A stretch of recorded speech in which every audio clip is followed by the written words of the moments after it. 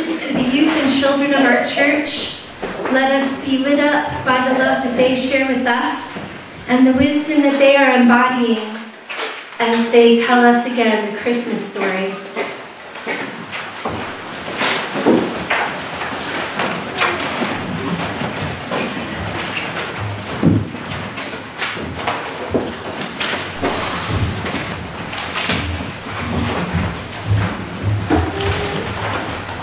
Welcome to our Jackson Community Church Christmas pageant.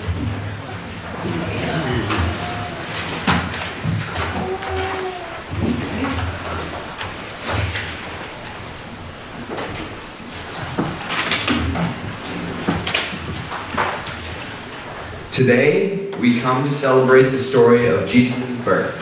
It is a messy, wonderful story about a time and place when heaven touches earth, when divinity meets dirt and dung.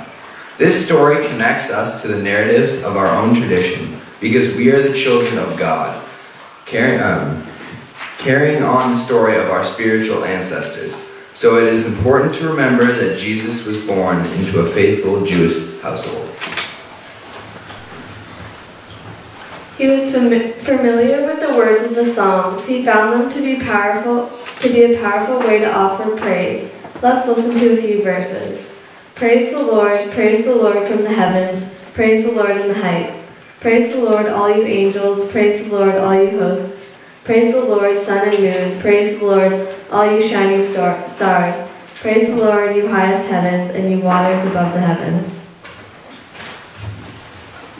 Jesus also used psalms to pray. When he called out for comfort and help from the time he was a boy until the end of his life. Here's one psalm he used. My God, why have you forsaken me? Why are you so far from helping me, from the words of my groaning? Jesus was honest with God, sharing his feelings and thoughts. He also used psalms to express gratitude and delight. Listen. I will give thanks to the Lord with my whole heart. I will tell of all your wonderful deeds. I will be glad and exult in you. I will sing praise to your name, O Most High. Now let's reflect on words from the prophet Isaiah. Hundreds of years before Jesus was born, Isaiah was pointing the way towards God, giving hope to people living in exile. The prophet Isaiah's words tell about the coming of Emmanuel, which means God with us. Jesus referred to Isaiah's writings when he was preaching and teaching. The writers of the Gospels heard the words of Isaiah's prophecies and thought they foretold the coming of Jesus. As Christians, we believe that Jesus arrived among us as our Messiah. We hear Isaiah's words ringing with hope for our times and our people too. Let's listen. Therefore, the Lord himself will give you a sign. Look, the young woman is with child and shall bear a son, and shall name him Emmanuel. The people who walked in the darkness have seen a great light. Those who lived in a land of deep darkness, on them light has shined. A shoot shall come out from the stump of Jesse, and a branch shall grow out of his roots. The Spirit of the Lord shall rest on him, the Spirit of wisdom and understanding, the Spirit of counsel and might, the Spirit of knowledge and the fear of the Lord. He will feed his flock like a shepherd. He will gather the lambs in his arms, and carry them in his bosom, and gently lead the mother's sheep. Here is my servant, whom I uphold, my chosen, in whom my soul delights. I have put my spirit upon him. He will bring forth justice to the nations. Sing the Lord a new song. Sing the Lord's praise from the end of the earth. I invite you to join us for the first two verses of hymn 132. Please stand if you are able. O come, all ye faithful.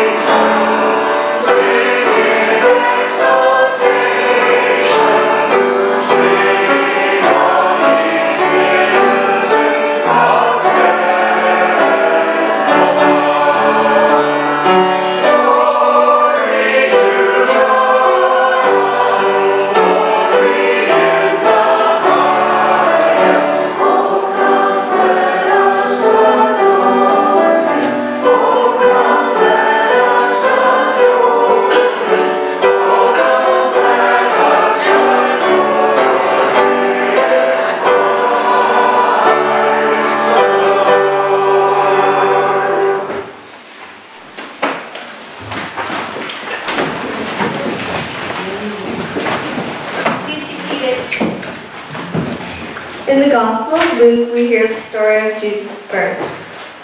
Luke writes that in time when Herod was king of Judea, the angel Gabriel was sent from God to a town in Galilee called Nazareth. The angel visited a young woman named Mary, engaged to a man Joseph, descended from the house of David, and the angel came to her and said, "Greetings, favored one, the Lord is with you. Do not be afraid, Mary, for you have found favor with God, and now you will conceive and bear a son. You will name him Jesus, and he will be great and will be called the Son of the Most High. How can this be? The child to be born will be holy. He will be called Son of God. For nothing will be impossible with God." Here I am, the servant of the Lord.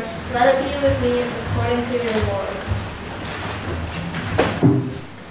And the angel departed from her. This is one of the few places in the Hebrew scriptures or gospel stories when we hear a woman's voice in full. Let's listen to part of Mary's poetic response to the angel's visit. My soul magnifies the Lord, and my spirit rejoices in my God, my Savior. For the Lord has looked with favor on the lowliness of his servant. Surely from now on all generations will call me blessed. For the Mighty One has done great things for me, and holy is the Lord's name. Soon a decree went out from Emperor Augustus that all the world should be registered. Joseph went from Nazareth in Galilee to the city called Bethlehem in Judea, where his ancestors had lived.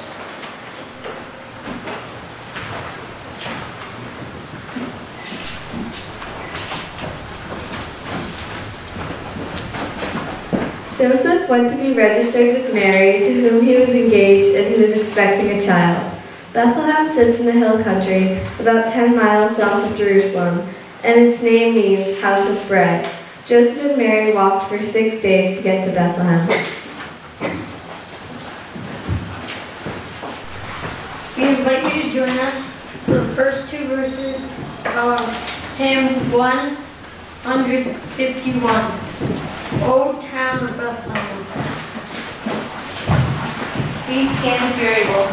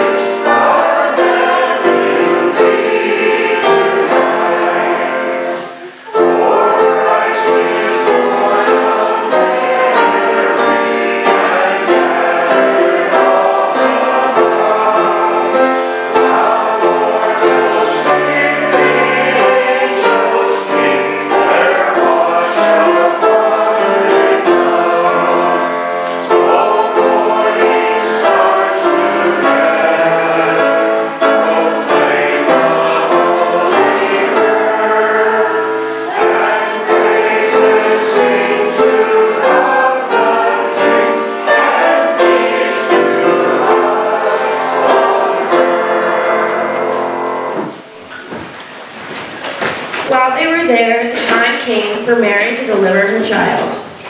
And Mary gave birth to her firstborn son, and wrapped him in bands of cloth, and laid him in a manger, because there was no place for them in the inn.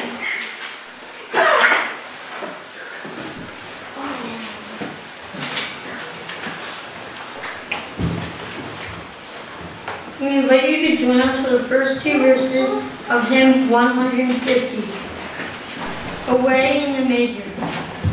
Be seated for this one.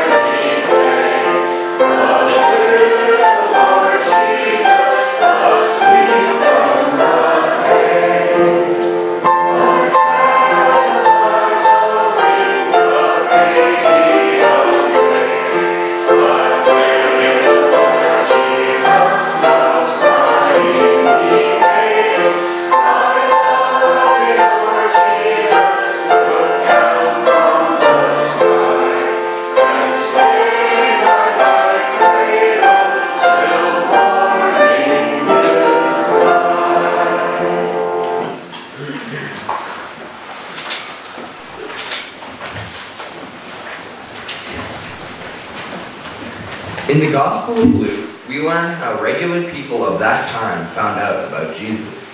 Although it's winter for us, it was spring for them.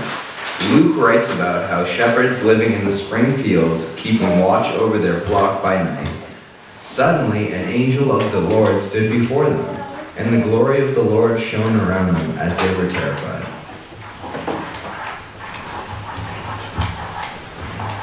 But the angel said to them, "Do not be afraid, for see, I am bringing you good news of great joy. For all the people to you is born this day in the city of David is a Savior, who is the Messiah, the Lord. This will be a sign for you. You will find a child wrapped in bands of cloth and lying in a manger." And suddenly there was with the angel a multitude of the heavenly host, praising God and saying,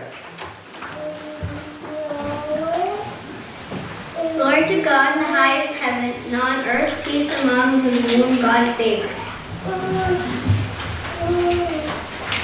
We invite you to join us for the first two verses of hymn 135. Angels we have heard on high.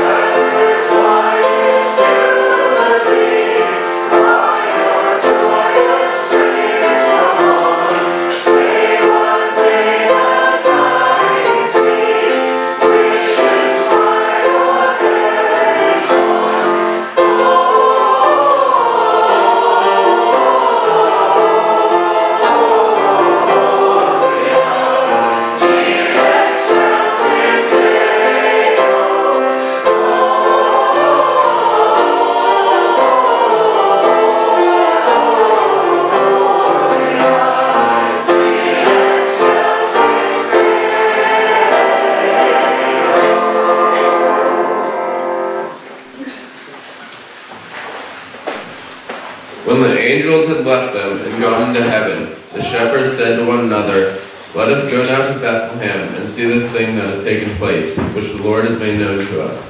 So they went and found Mary and Joseph and the child lying in a manger. The shepherds returned, glorifying and praising God for all they had heard and seen, as it had been told to them.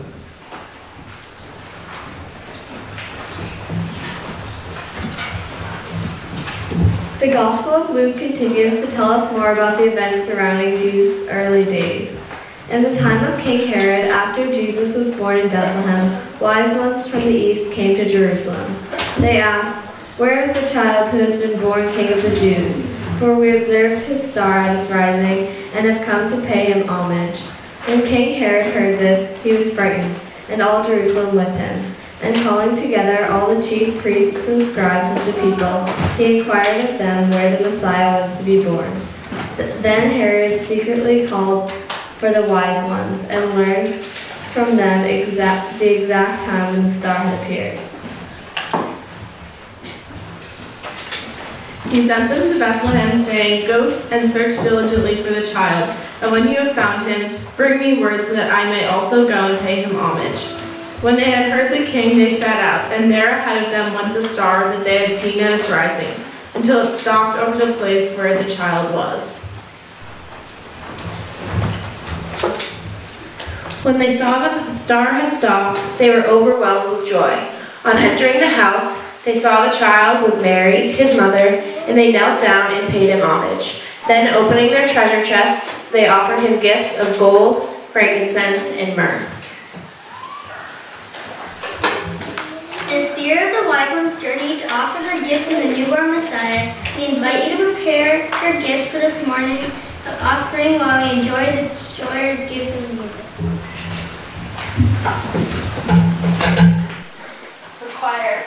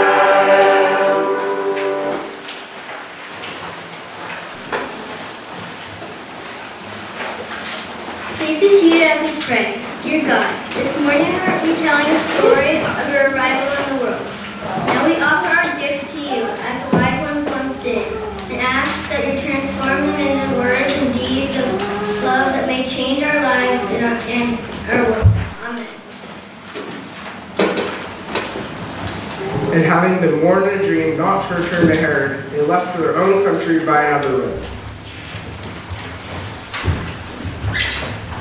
Other stories in the Gospel tell us more about how Jesus' childhood and his work as a grown man, connecting his people to healing, hope, justice, and mercy.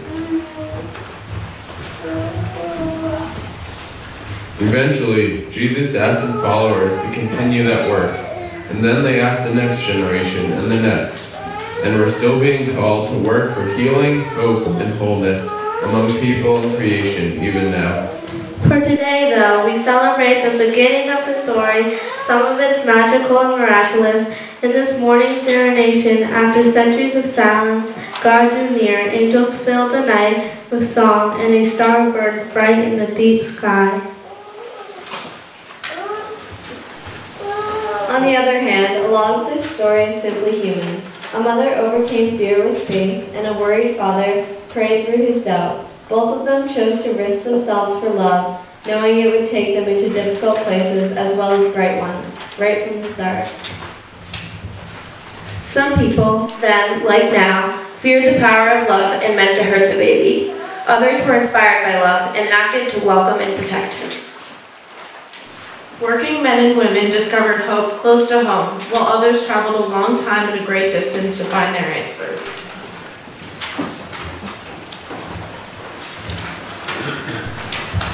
Ultimately, we retell this story to remind ourselves that we're not so different from the people of that time.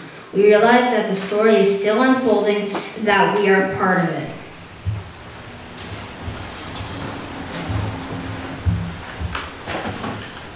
We still want the Emmanuel called Jesus to arrive and walk among us.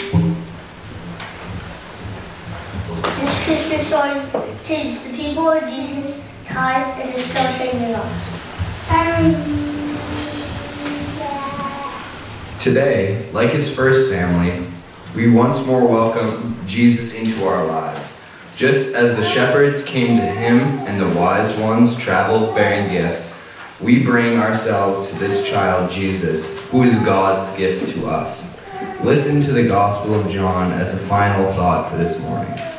In the beginning was the Word, and the Word was with God, and the Word was God.